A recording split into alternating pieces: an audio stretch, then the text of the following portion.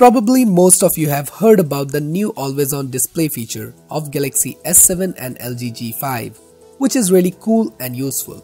So in this quick video, I'll be showing you how to get this feature on any Android device without doing any advanced level stuff like rooting, and it's 100% working. So this is your host Samir, and without any further ado, let's get started.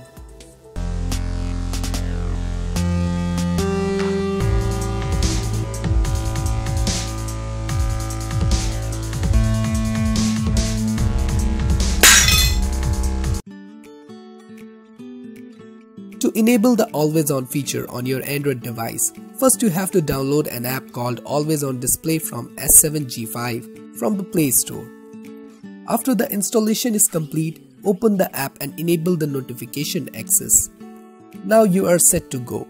So guys, this is the so-called always on feature which can be enabled on any Android device.